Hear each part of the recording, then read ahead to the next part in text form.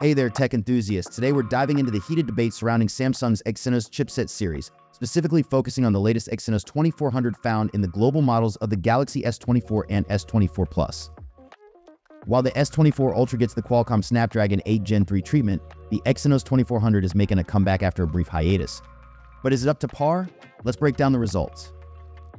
With the power of the latest ARM Cortex-X4 and 10 CPU cores, the Exynos 2400 holds its own against last year's Snapdragon 8 Gen 2 and even matches up with the Snapdragon 8 Gen 3 in the Samsung Galaxy S24 Ultra. PCMark 3.0 further highlights the Exynos' prowess, showcasing higher scores compared to its Snapdragon-only predecessor. However, it falls slightly short of the Ultra model with Snapdragon 8 Gen 3. But where the Exynos 2400 struggles is in graphics performance, particularly evident in tests like Wildlife.